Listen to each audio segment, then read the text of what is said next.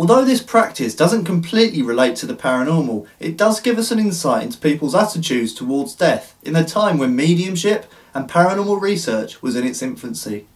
Post-mortem photography, or memorial photography as it is also known, became very popular in America and Europe in the 19th century. People would pay to have photos of their deceased loved ones taken, sometimes on their own and sometimes with their living family. Although today it may seem very strange and disturbing, it's important to remember that these photos were taken over 150 years ago, when death was a lot more common, especially among infants and children. Sometimes post-mortem photography was the only way families would be able to get photographs of their loved ones to remember them by. Here's a selection of photos that date back to the Victorian period, showing post-mortem photography.